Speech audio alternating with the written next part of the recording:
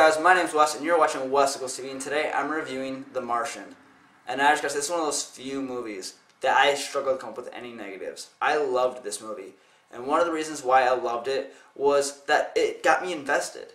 The Mark Watney character was somebody that I just instantly felt like, this is my best friend, we're stuck on Mars together. And whenever he had a victory, I was like, we're celebrating a victory right now, we did something great, we're gonna survive. And then when anything bad happened, I was like, we're dying tomorrow. How are we going to survive tomorrow? Because this happened and now we're screwed. And it takes so much talent on both the director and the actor to get that level of investment from an audience member to a movie. Especially a 3D one, because I definitely struggle to get that connection because I find the 3D messes up with me. But the 3D in this movie was done really well and didn't distract me at all. So that's definitely a positive. I also love the use of multiple stories. You saw what was going on with Mark Watney on Mars, but then you also saw a little bit of what was going on the spaceship with his former crew members, or his crew members, and then you saw what was going on Earth. And I loved how they would switch from one to the other, because they were all really interesting stories, and I wanted to see how they all continued and got to the final end, because from start to finish, I was just, like I said, invested in the whole thing. I also thought the humor was incredible in this film. It's a movie about a guy being stranded on Mars. And yet, I felt like every 15 minutes, it had me laughing.